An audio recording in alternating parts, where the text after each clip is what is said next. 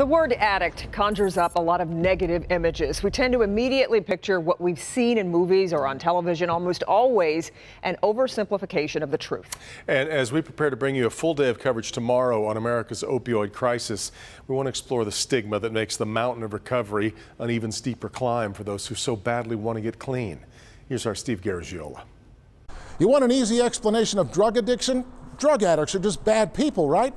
Well, we love labels, we love simple answers. If only the epidemic in America was that simple. Just how bad is America's drug problem? Is epidemic an overstatement? Macomb County District Court Judge Linda Davis. I think it's a massive epidemic. I think it's the worst epidemic this country has ever seen. And by most accounts, an epidemic of prescription drug abuse, heroin, and opioids that is getting worse. In Macomb County, our death toll doubled last year, and my prediction is that's going to happen for at least the next 4 years.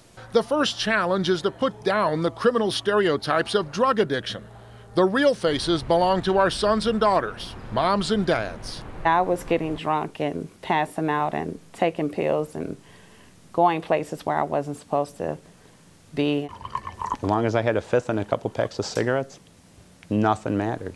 That's what it can do, you know. It can just completely take over you. I could stay home and cry every day for the rest of my life. But Vicki King lost her son to an overdose of heroin laced with fentanyl.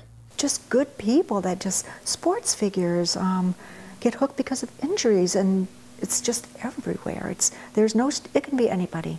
Judge Davis says we need to see drug addiction from a new perspective, a disease that requires treatment, not jail time. I was a prosecutor for many years, and I put a lot of drug addicts in prison. So for me, this was a major, when we talk about addicts changing, this was a 180 for me too. People out there in the world, they don't understand. They're always like, well, what's wrong with this person? Why can't you get it together? They don't understand that it is a disease. And recovery from that disease is a long, hard road. Recovery is like marriage. You know, in fact, it's a bigger commitment than marriage. You know, you don't have the option to walk away and still live.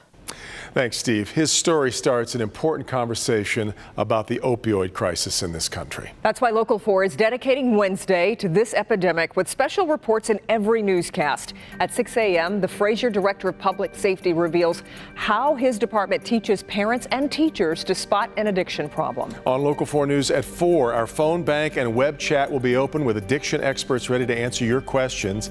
And is hope, not handcuffs, working? The program offers addicts a way out, no questions asked. Fentanyl is 50 times more potent than heroin. At 5 p.m., hear why the local head of the DEA says he's never seen anything worse in his career. Then at 5:30, the victims of this opioid crisis who cannot help themselves, how babies and children are suffering. Then at 6 p.m., our Dr. Frank McGeorge looks at treating addiction and why the answer to getting clean is different for everyone. And that leads us to our primetime special at 10 p.m. I don't want to see anybody else have somebody like this just die for no reason. Patients wanted the relief and they wanted the quick fix, and doctors wanted to help patients. 30 seconds they can get over right away, and so can opioids. Yep. I've seen more kids die from this. That was my mission.